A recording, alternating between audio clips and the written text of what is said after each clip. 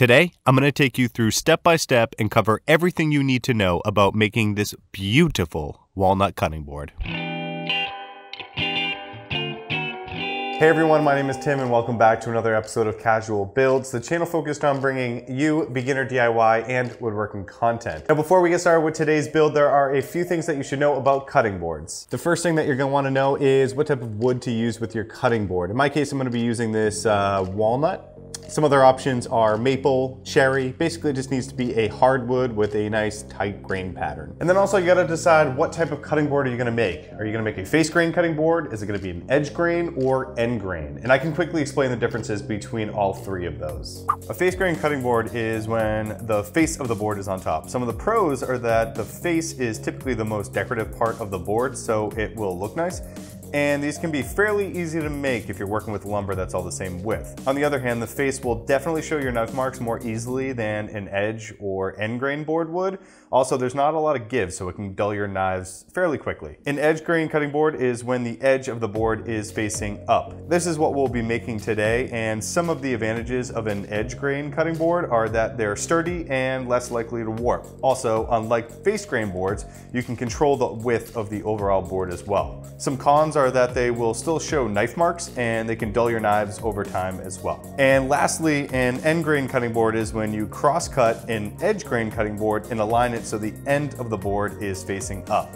End grain boards are the best for your knife and are less likely to show as many knife marks compared to an edge or face grain board. However, some of the cons are that they take a while to make because sanding end grain takes forever and they can split or crack if not glued up properly. So to start, we're gonna take this piece of walnut and we're gonna chop it up at the miter saw. I'll probably go somewhere between like 15 and 16 inches or so, not entirely sure yet. But once we have those pieces, we're gonna clean up each one of the edges over with my jointer jig at the table saw, rip them into strips, and then we'll probably send them through the planer.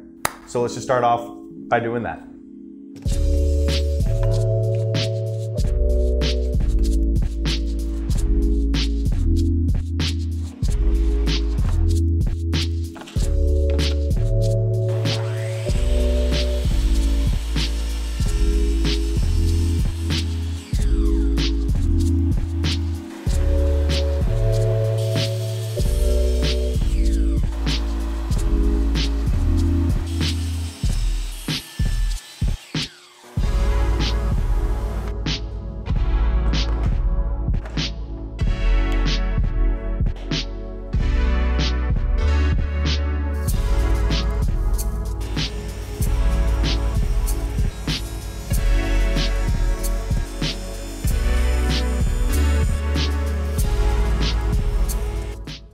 Now that I have one edge on each one of these boards all cleaned up, I'm gonna take that edge and reference it against the fence on my table saw and then start cutting these into strips. So the width of each one of these strips is gonna represent the overall height of the cutting board when it's completed.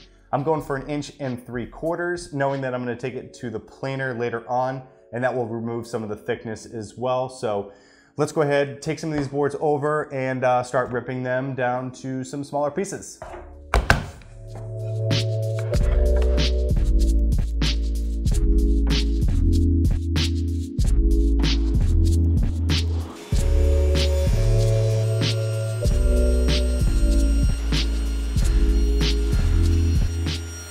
So I was really hoping that all of these boards would be flat enough that I could just glue them together and be done with it. But as I'm arranging them, there's a lot of different gaps in here and I want to take care of those now. Because if I just force it together with glue and clamps, I'm assuming that there's going to be issues down the road. It might come apart, it might split. So definitely don't want to do that. We're going to take out the jointer, run them all through and then run them through the planer. And then they should be all set for glue up.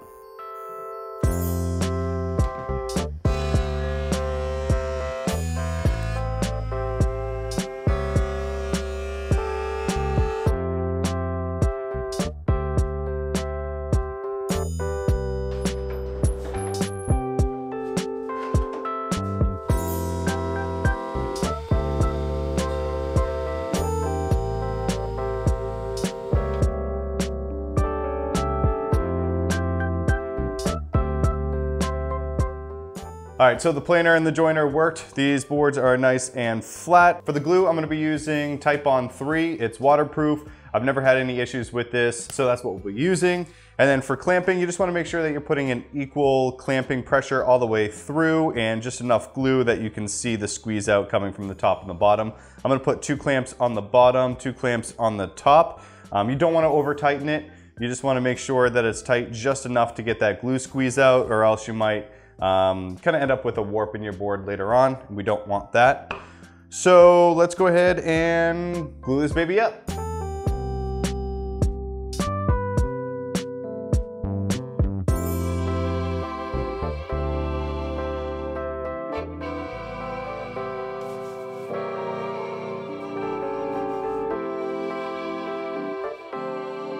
Well, it's a little bit later in the day, and I am gonna wait until tomorrow morning before I unclamp this and put it through the planer, but I was just so excited to come down here and take a look to see what it looks like. And it looks great. So, see you tomorrow.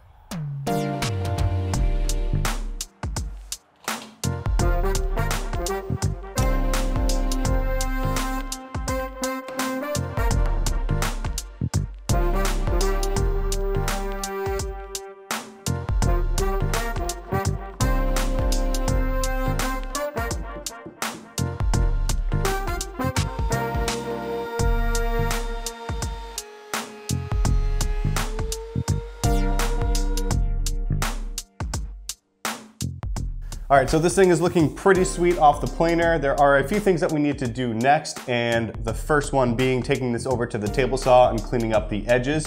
I'll use my crosscut jig for that. After that, we're gonna bring it over to the CNC and engrave it per the client's request. And then once that is done, we'll add a chamfer along all of the sides just to clean up any of the sharp edges.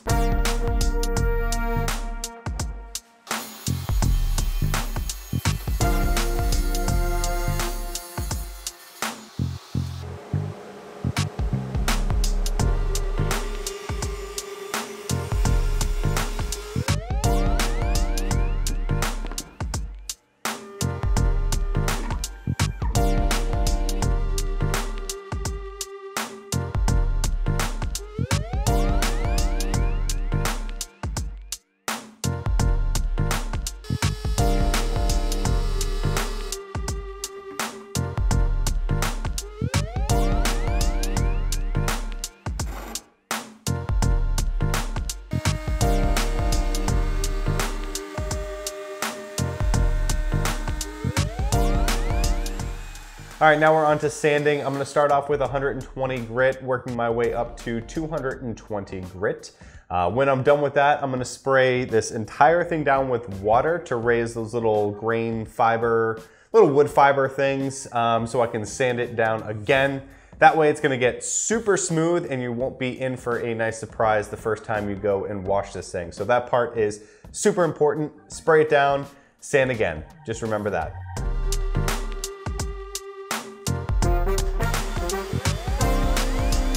I almost forgot. I need a, you know.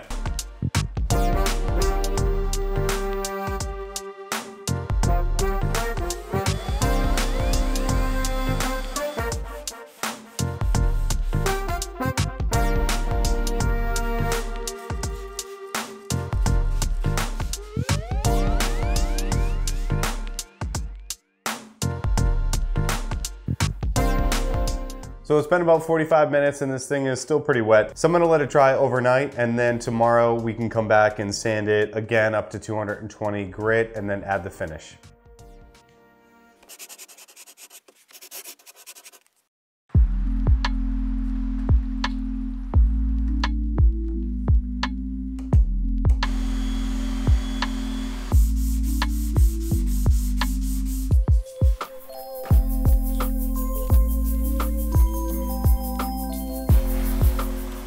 All right, it's time to put some finish on this thing. I'm gonna be using mineral oil. This little bottle is made by Howard. I'll leave a link to this, as well as all the other tools that I used during this video, down in the description below if you're interested. It says to season a new board to do at least 3 to 4 coats. So you put a coat on, you wait 20 minutes, you wipe off the excess, rinse and repeat. And I like to just finish things off by using this other conditioner. It's got mineral oil plus some waxes. I'll do this one last. Also, if you're making this as a gift for someone, highly recommend telling them to pick up a bottle of this as well. because typically wood cutting boards will kind of dry up over time. And when you start to see that happening, you just put a coat of this on and it just rejuvenates it. Also, if you found this video helpful and you would like to support my channel, all you gotta do is hit that thumbs up button, subscribe if you are not already, to stay up to date with my latest beginner woodworking videos. Now let's go ahead and put the finish on and watch this walnut come to life.